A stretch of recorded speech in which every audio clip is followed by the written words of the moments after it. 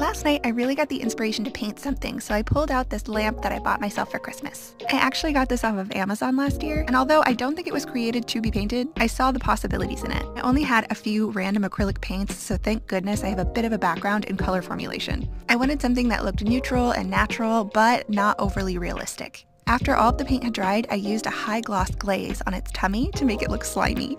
I really like how it turned out, even with the little pink details on the antenna. This is just going to be my little nightlight that I use in my bathroom. But now that I've done this, I feel like the possibilities are endless. I'm going to have to fight the temptation to make myself a little snail army.